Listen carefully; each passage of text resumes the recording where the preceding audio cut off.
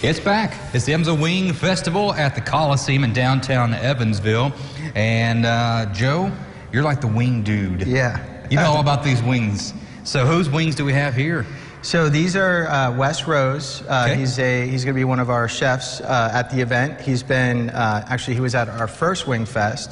And this is a yeller, so it's kind of like a yellow mustard. And Hey, that's nice. it's a typical mustard, or not your typical mustard, and it's straight from Low Country, South Carolina. So I like that right there. I mean, I got the mustard flavor with it. A little bit of sweetness in there. That's pretty good right there. yeah, yeah. And so you said he's Very unique. Yeah, It is. yeah. This is stuff you can't get at the restaurant right now. It's he will be selling it very soon. That's cool. It's going to be a part of the Wing Festival. Yeah. So let's talk Wing Fest, because I know with a lot of these festivals you have like contests between everybody. So what kind of contest has this one got going on? So, best barbecue flavor is one of the categories. Most unique wing, and let me tell you, in previous years, we've had salt and vinegar wings, we've had peanut butter and jelly wings. Oh my gosh, really? We've had dessert wings. I mean, all kinds of different stuff that people do to the wings.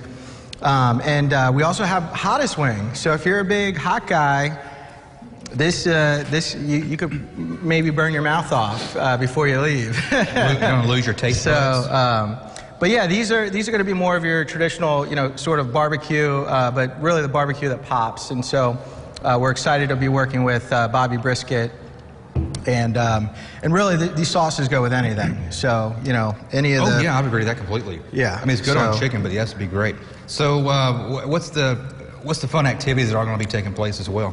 So we're going to have the bobbing for wings. We're going to have the wing eating competition. We're going to have a bunch of kids games, some face painting, and just, we'll probably surprise you too. So a lot of things here in the last minute we'll work out.